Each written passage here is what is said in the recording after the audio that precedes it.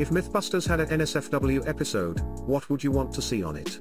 Does pineapple make your cum taste better? They did.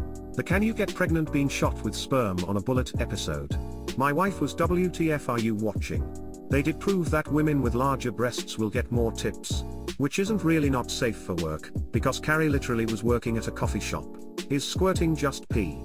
How many times can a man ejaculate in one 24-hour period and still produce fluid? Edit, my highest rated comment on Reddit is about masturbation SMH.